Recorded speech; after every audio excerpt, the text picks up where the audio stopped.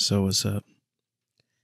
Get right into it. So today I kind of wanted to ramble on about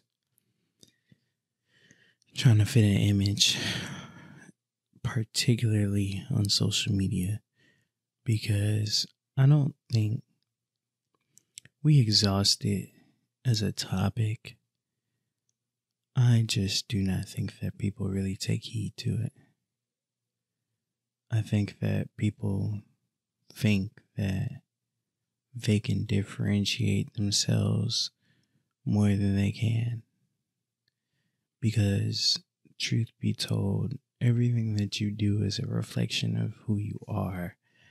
And I think people try to treat themselves like they're so multifaceted, that they're so amazing, that the limits that apply to other people don't apply to them. And it's like, no, it applies to all of us. We are who we hang around. We tend to think what we consume. And we tend to be what we act out. Actions speak louder than words. And I see a lot of people thinking that it's easy for them to portray an image on social media and then live out a completely different life than that. And to me, that's just bullshit, because either most of the time you see it, I think the best example is with celebrities. They act out these characters, for entertainment purposes. And after a while, most of them, you see it, like where the character starts to bleed over into their own lives. And it's because you spend so much time perfecting your craft. You spend so much time playing a role that you start to take on the characteristics of the role that you're playing.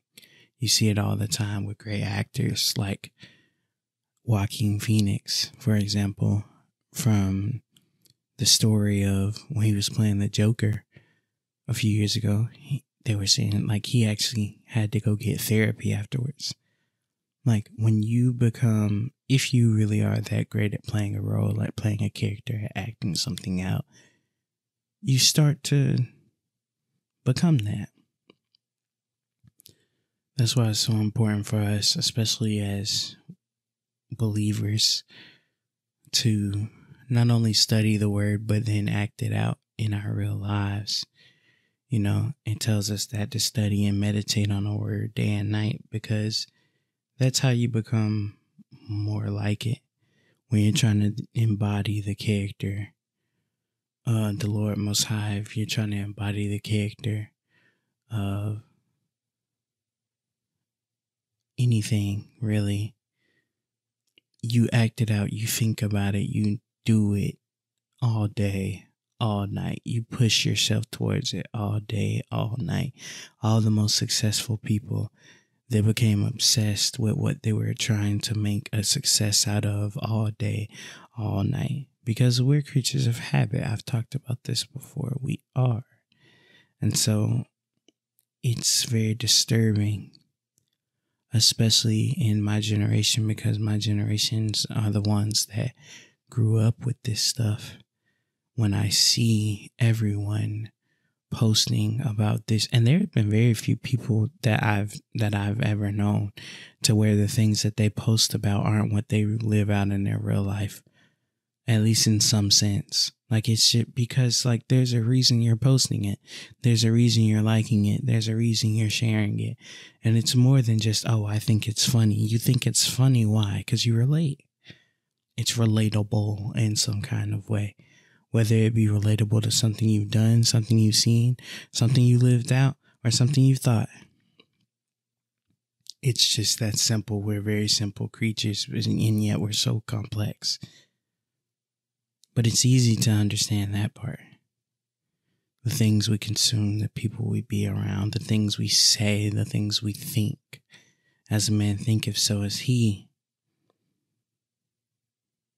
It's that simple on that front. And I think that so many people want to be able to portray an image for whatever their reasonings may be. You know, everybody always acts like, oh, I'm just doing it for myself. There's nothing that you're doing for yourself in a public place, in a public platform. Nothing. Don't delude yourself. You know? Like I make these videos, yes, and these podcasts, yes, for myself. Yes, because I enjoy doing them and I enjoy expressing myself creatively like this. But why am I putting them out? Because I want other people to relate to them. I want other people to consume them. I want them to make other people think. It's like that with anything that I do. When I post on Twitter, why? Because I want the people that follow me to see my stuff and engage with me in conversation. When I talk about sports, I want people to talk about sports with me. You know, like we do things in a public platform for the engagement. Otherwise, why don't your tweets go in a journal? Nobody's going to see that but you. You'll still have a place to get it out. So why wouldn't they go in a private journal instead of on a public platform? Because you want people to see it. Let's stop deluding ourselves. But that's the double-edged sword of it. You want people to see it, and yet you want no one to judge. And that's just not how the world works. Nothing that we do in the public sphere, in the public eye, will not be judged, will not be brought to the court of public opinion at some point in time. And yes, you're going to find people on the internet, because the internet is open to the entire world. You're going to find people that agree with you, people that rock with you. But you're going to find just as many people that don't, whether they say it or not. You're going to find people that judge. Whether you're doing the right thing or not, quote unquote, the right thing, whether you're doing something, quote unquote, positive or not. You're going to have people that come and they're going to judge, and they have a right to judge because you have put it out in the court of public opinion once it goes up on the internet. Once it goes up on the internet, once you've done it outside in public, the things that people put on the internet, have you ever noticed they tend not to talk about in public settings?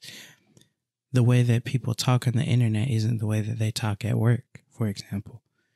The way that people talk on the internet and the image they portray on the internet tends not to be the way that they present themselves to strangers when they're on a college campus, for example.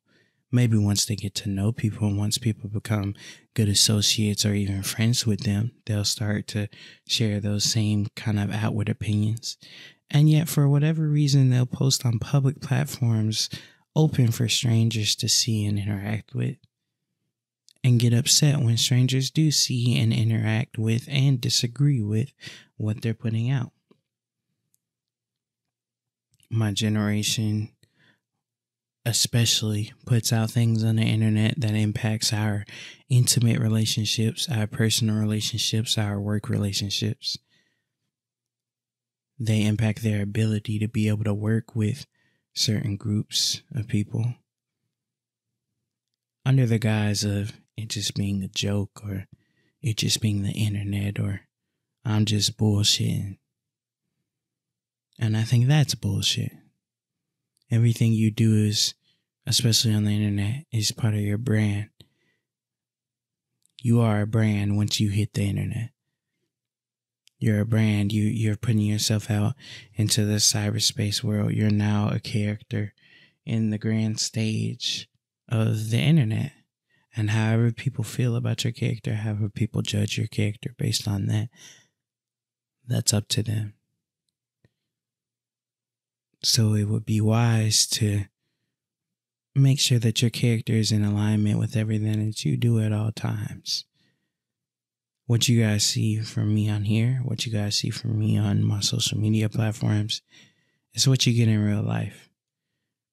Now, I don't put everything on there. I don't expose my entire self, because there are things I prefer to keep private. There are things that I prefer to keep in-house. There are parts of myself that I don't really want anyone to know, whether it be a stranger, whether it be potential people that I could link with for friendships, relationships, whatever, whether it be employers or coworkers. The things that I don't want them to see, I wouldn't put on the internet. The things I wouldn't mind anybody else seeing, I put. And it took me a while to learn that. I wasn't always like that, especially when I was younger. My teenage years were full of me posting things that I probably shouldn't have been sharing. I know I definitely shouldn't have been sharing with the internet, because I don't share those kind of things now. Interactions that I wouldn't have with people in real life, I try to steer from now. I try not to do too much confrontation over the internet, because it's not that I avoid confrontation in real life. It's just that there's a time and a place I pick and choose. Same way on the internet. I don't respond to everybody. I pick and choose. Because I understand that the way that I represent myself at all times is who I am. The way I represent myself when no one's looking is who I am. That's how character's built. My grandma always taught me that.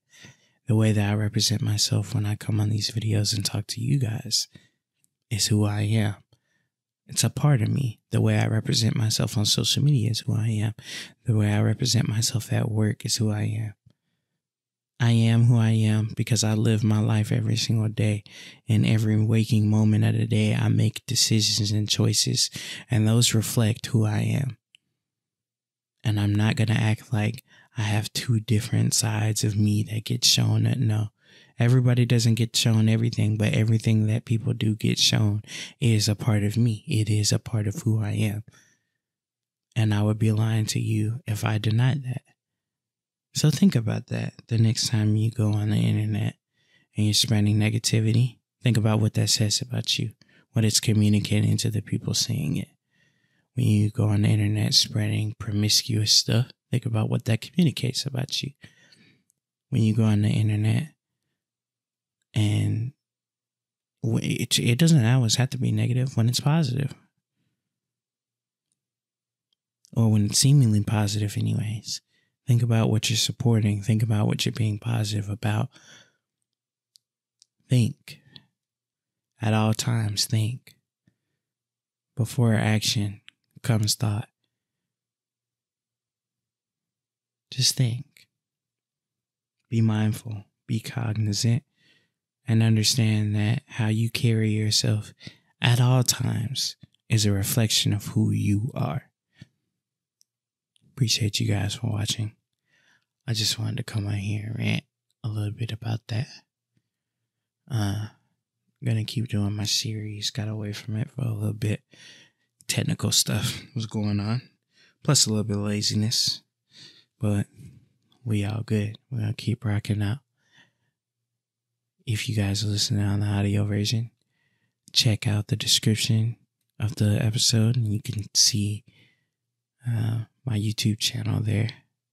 If you're on the YouTube, check the description of the video and you'll see the links to all the audio versions if you prefer it in strictly audio form on there. Thanks everybody for watching though. And I'll see y'all in the next one. Peace out. Hi, how are you?